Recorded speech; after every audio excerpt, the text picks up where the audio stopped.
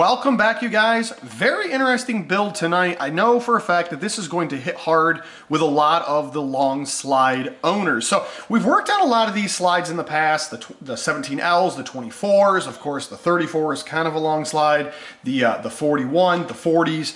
We've worked on a lot of different long slides, and a lot of these have the same problem. We end up getting a lot of the same requests, and that is, can you do an optic cut on my long slide? Now, not all of these happen to have an issue, but several of them do. And what that is it's a weight reduction hole in the inside of the slide. So let me explain this a little bit better, okay? So if we're to take an optic, and I've got one here just kind of sitting on the table, if we're to take an optic and put this on the gun, whether we put it in front of the factory sight or over the factory dovetail and we cut a new one, that sight hole lines up right with, I guess I could put it on this side to help you guys a little more, lines up right with where that weight reduction hole is. So if you take a look at the top, if we moved it to the rear, we end up hitting the hole. If we move it in front of the dovetail, we end up still hitting the hole. So we're going to overcome that today. We're going to take you guys through that. We've done this in several different versions in the past. I've done something from like welding the hole shut and doing a reclean, a couple other processes, which would be to put some sort of a blank in there with an epoxy. And we've kind of gone through the process, not only on the Glocks, but on some of the other ones out there on the market, of what is the best way of doing this? What is the most efficient way of making sure that this is a permanent solution? So we're going to take you guys through that. Let's talk about the work here just a little bit. Then we're going to jump into what are we going to do to correct that. And of course, we're going to get into the actual process of the work. So first and foremost, vortex venom on the back, removing the dovetail, relocating the dovetail, Raptor cuts on the front. Now keep in mind, the 41 is a 45. So a lot of the other ones that you're going to see, like the 24, the 40, you know, we're starting to get some of those 40 cal, we start getting some of those 10 millimeters, but this one happens to be the 45. So we want to make sure that we're making good choices. Okay, we want to make sure that we're not cutting too close to where the barrel locks up to the slide. We don't want to crack anything. So we want to make sure that we're definitely making good, solid decisions, and we're keeping that rigidity that we're getting, obviously, from the factory all the way through into the aftermarket service. So Raptor cuts on the top. We want to be able to see some barrel through there. We don't have the barrel, so we're not doing any barrel work, but it does give us an option in the future to expose the barrel in the event that the customer wanted to do something with the barrel. We're also going to be running a cobra nose. So interesting, we haven't really done a cobra nose on anything this long. So we're going to cut a small cobra nose here on the front. We are going to be able to see a little bit of the barrel out through the side. Raptor cuts, optic cut. We're going to be going with blue titanium. Okay, guys, so now that you kind of get the feel of the work, how are we going to go about fixing this hole, right? Because we want to talk about that. I'm not sure we're going to actually show you guys a lot of the work, so let's kind of discuss it. First and foremost, we're going to strip the slide down raw. Okay, I want to take all the parts out. We're going to sandblast that hole. We want to make sure the hole is clean. We don't want to have any oils or any grime or gunk up inside of there. Then what we've done is we have created a wedged plate. So this little tiny plate, what it's going to end up doing is it's going to end up going down in here. Now, I'm not going to put it in here now because we're going to have a problem. But this piece is actually tapered to a couple thou, to where one side is actually a little bit wider than the other side. It's very hard to tell from here of what we're of how that is set up. You can't actually see it unless you were to measure it because it's not very far off.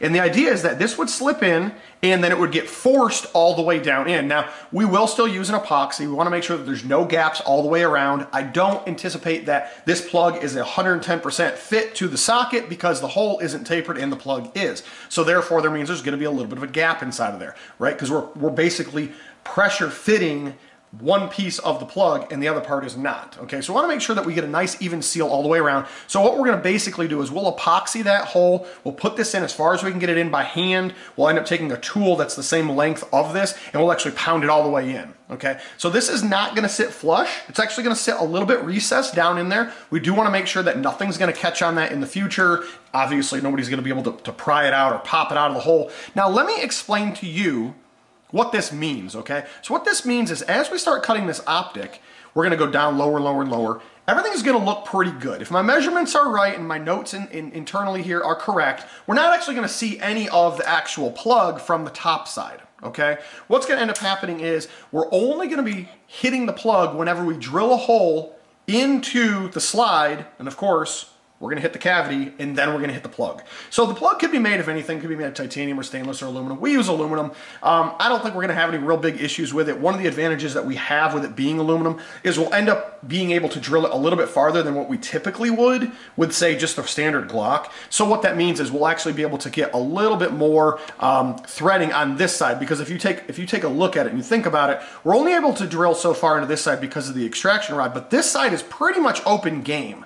So we want to make sure that we're going to go a little bit deeper. We're going to be able to use our screws all the way down to the full extent of the threads. So that's what we're going to do. So basically, we're going to be able to go a little bit deeper. I think it's going to give us a little bit more of a grab to it, or just a little bit more overall structural support on there.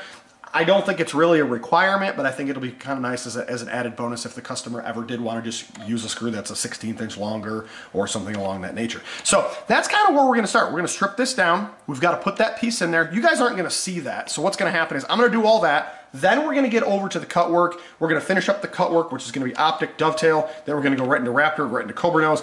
We're going to do another sandblast, a cleanup and a color. I'll show you guys what it looks like on the bottom side once it's under the coloring. Okay, so you'll be able to see, you guys got a kind of a feel for what it looks like now. We're gonna be able to see what that plug looks like once it's actually been installed. And let's just see how nice it comes out. So guys, first things first, I'm gonna do a little bit of the prep work here. Then we're gonna jump over to the Tormach 770. Let's get this project cranked out, see exactly how it comes out in the end.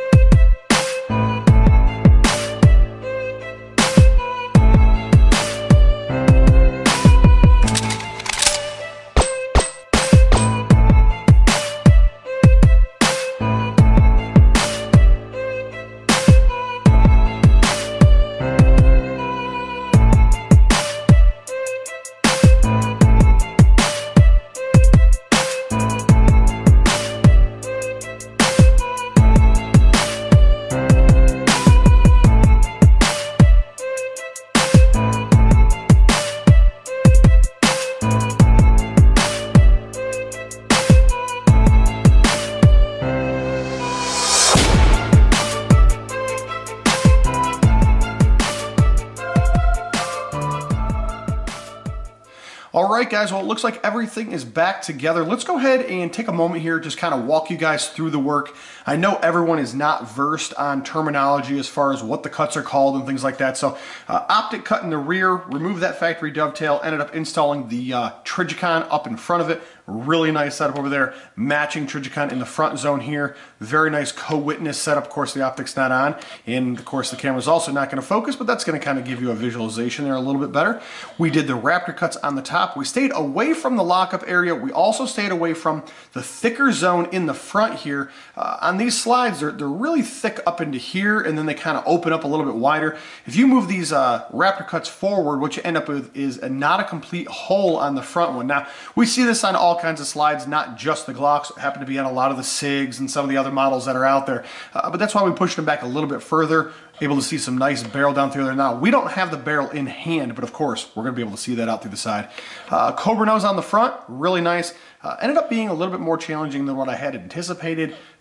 This just happens to be a little bit different model, so what we get is the distance between here and the top is not always the same on every slide, and even if they are the same, what we end up running into is where the barrel has a different thickness because this one's a 45 ACP, so therefore the barrel's a little bit more of a larger diameter than what we would get with, say, a 19 or a 23. So ends up being a challenge overall. Let's take a look at this side.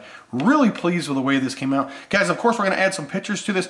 We're going to keep this one kind of short and simple. Oh, hey, let's talk about the inside here before we skip it and forget it. So we ended up plugging that right down in through there, and we got a little bit of blue coloring over there. So a little bit of a recess there. So obviously we put the plug in. That gets compression fitted inside of there. We epoxy that at the same time as we had already discussed. That just makes sure that there's no voids inside of there at all, and everything's really nice and solid.